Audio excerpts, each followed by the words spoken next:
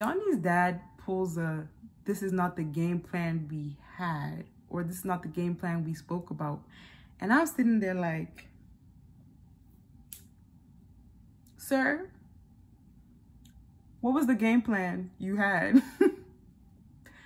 What was the game plan you had? To win the money and not really fall in love? I didn't say that.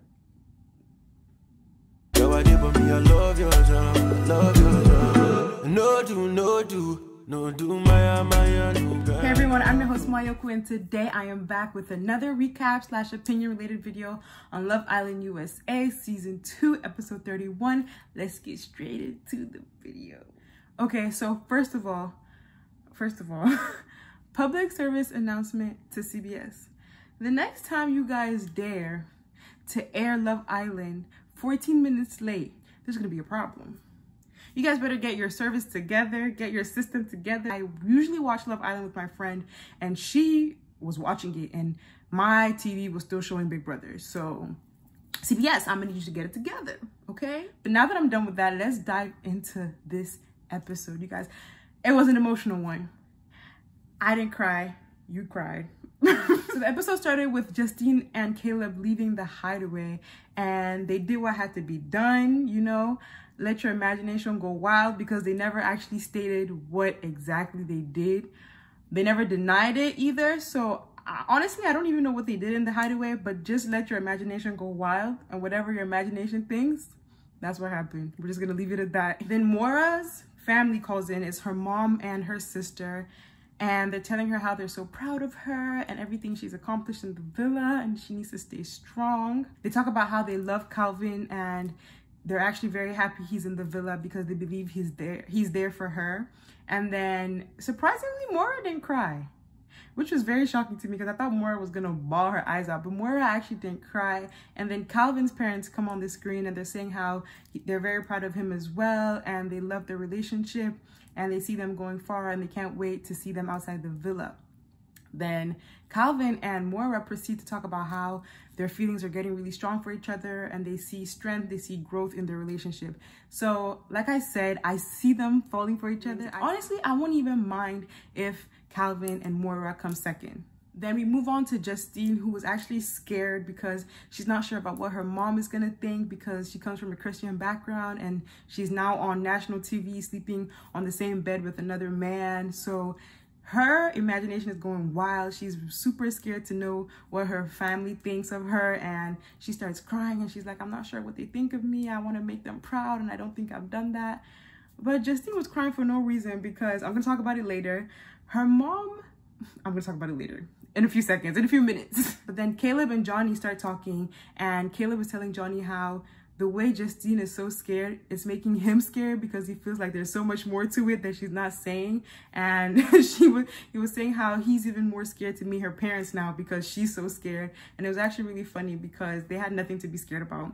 But Caleb asks Johnny what he thinks about Sally's family, or what, like, if he's scared, what is, like, you know, what is he gonna do?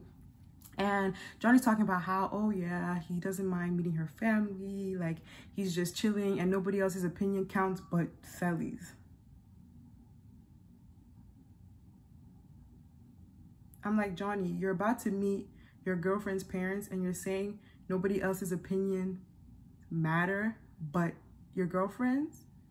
Like, here goes the arrogant attitude, Johnny. Like, how do you not care about Sally's parents' opinions or her family's opinions? Like, do you hear yourself? And Sally has a very deep connection with her parents or with her mom, and you're saying you don't care about other people's opinions but Sally's. Like, there's so much wrong with Johnny, but Jesus. Then Laken's family comes on the screen, and she's telling her parents how she's a new girl, so she feels kind of like left out. She's not used to being the new girl, and her parents tell her how they're very proud of her. Then Bennett's family comes on, and they're telling him how they really love Laken, and they see them progressing outside the villa. Then Laurel's parents come on, and this was actually a very emotional one as well, because Laurel starts crying. Laurel is such a sweetheart, and she starts crying, and then her parents start asking her that, are you sure Carrington is for you, because we've seen the emotional roller coaster he's put you on. And she's like, yeah, he's for me. I actually genuinely love him. Or no, she doesn't say love. She says, I genuinely like him, and I think he's just a really good guy. And so Caleb is asking Carrington, like, are you nervous? You look very nervous, bro. And he's like, no, I'm not nervous. Like, I know how to talk to parents. And then Laurel calls him over and she's like, Carrington, my parents want to talk to you. And he starts shaking. He's like, yeah, I'm nervous. And in my head, I'm thinking, you've been bold this whole episode. Keep the same energy. Keep the same energy because you've been bold. You've been very bold this whole season. So keep it going, big boy. And then he goes to meet Laurel's parents, and surprisingly, they actually accept him. You know, they know he's made mistakes, but they're willing to give him like a chance with their daughter. And it was actually a really cute conversation they all had. But I was thinking in the back of my head, like, Carrington, Carrington even tells Laurel's parents that she's the one for me. I'm like, oh God, here we go with these slick sentences that are high-key lies. I'm like, Carrington, just keep quiet and just listen, because let the parents do more of the talking, because everything that's coming out from your mouth, boy, a whole lot of nonsense. Then Carrington's parents call in and they're telling Carrington how they're proud of him, that they've seen what he's been doing. He needs to calm down and stick with Laurel because she's a very beautiful and she looks like a very calm girl that, you know, they would do very well. And they're saying how they can't wait for both of them to come out of the villa so they can meet them. Justine's mom calls next, and Justine's mom and her sister start singing for Justine, and Justine is just there. She's so happy. I'm like, oh my gosh, look at my African family. I claim them now, so that's my family too. Okay, let me stop. But yes, so her family, her mom comes in with her beautiful traditional outfit. I'm like, yes, represent, sis, represent. Africans never lie. Like, that's one thing I know. Like, come correct or don't come at all, okay? And her mom is saying how she really loves Caleb and that Caleb actually reminds her of her husband, and that made Justine so emotional because she was like, damn, like Caleb reminds you of dad, like that's crazy. But the mom really loves Caleb, so does the sister. They're saying how they're very happy she's found him in the villa, and they're saying how they're so proud of her and she should keep going and stay strong. Then Caleb's mom and dad come on the screen and Caleb starts crying. Like, Caleb was crying this episode. Like, he was not playing. He cried so much this episode. And it was actually very nice to see because you just see a different part of Caleb. Because Caleb has just never been, you never see him emotional. And to see him cry for that long, it really just meant a lot. Because it was kind of like, wow, a man crying on national TV is kind of seen as weak, especially for like black men, you know, because he talks about how he's very proud that he's a black man and black people usually don't go this far in life. His dad was telling him how he's a great example for men out there and he loves what he's doing, and that made him emotional. He started crying. I loved it. I honestly loved the communication between Caleb and his dad, and his mom and his sisters came in as well. He's two little sisters and they start crying too. Y'all, it was a lot. Like, they all started crying. I was like, oh my gosh, this is too much for me. This is too much for me. And then Caleb's dad asks him, is Justine the one? Now, Caleb doesn't give a like direct answer like, yes, she is, which I respect him for, because what, they've only known each other for like a month. So how am I supposed to know if she's the one? But he gave an amazing answer. He said, Justine is everything his parents taught him to look for in a woman. I was like, whoa. You know, but he just gave a beautiful answer. I was like, Caleb, are you sure you're not some kind of public speaker out here? Because he said the right things. It was so beautiful that at the end, like, his family members just started clapping. It was like a speech. But his parents are so proud of him. His sisters are so proud of him. They start crying because they missed their big brother. And it was just amazing because Caleb, you could just tell like his relationship with his family is so beautiful, and so there's such a huge connection between all of them, and we just love to see it. Then Sally's family comes on. Listen, Sally's family is lit. They were like, twerk if you can hear us. And then Sally starts twerking. Such a lit family. But obviously, you guys, they start questioning Sally about what happened in Casa Amor. So her mom is like, Sally, like, I saw what you went through. How do you feel? And then Sally was like, Mom, you always told me to forgive people. So that's what I've gone with. And I just forgave him. And let's see where this goes. But Sally's brother was not playing. He told Johnny, let's see, we'll talk about it when we meet up. I was like, ooh. Johnny is in for a rude awakening because brothers don't play.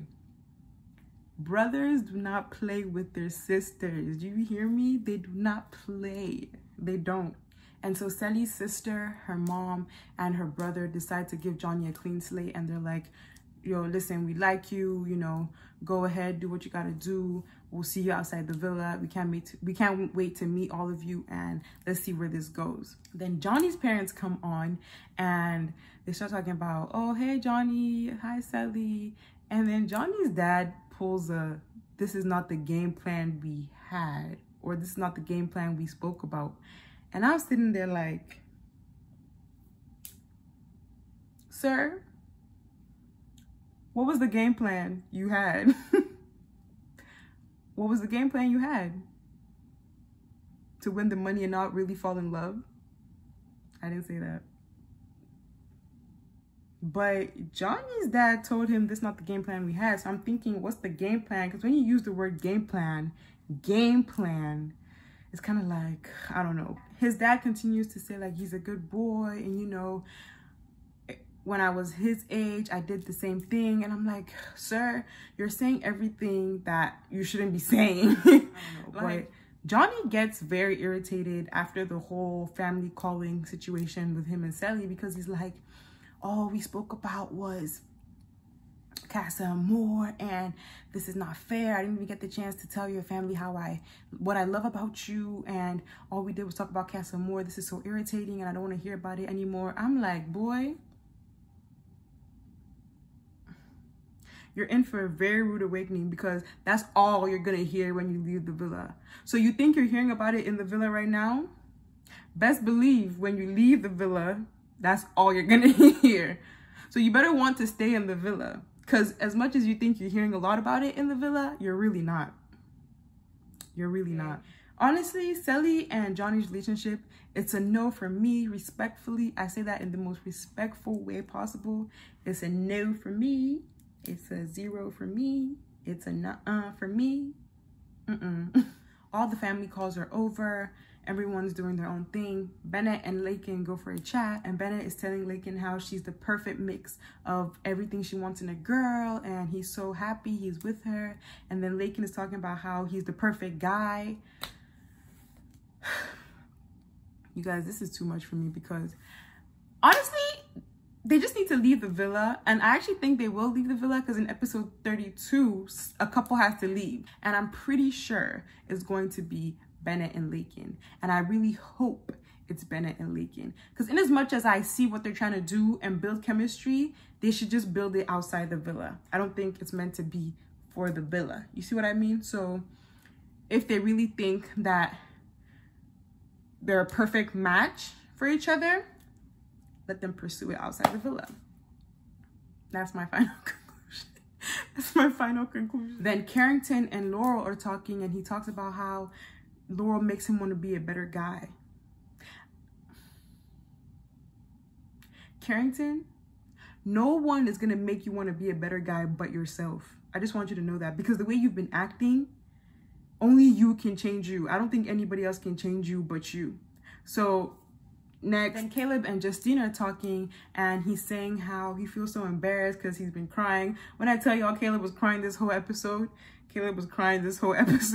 and he was like, he feels embarrassed. And then Justine was like, no, like, I love this side of you. You know, it shows me, like, I love the connection between you and your family. I love a family boy, blah, blah, blah, blah, blah.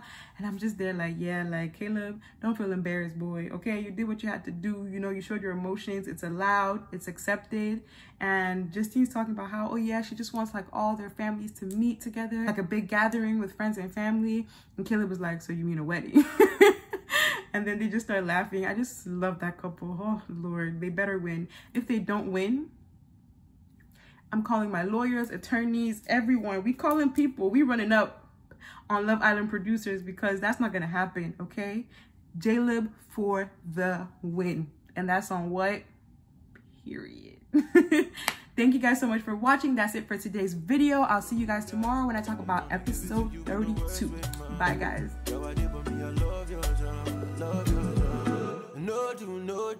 No do, my, no, you know.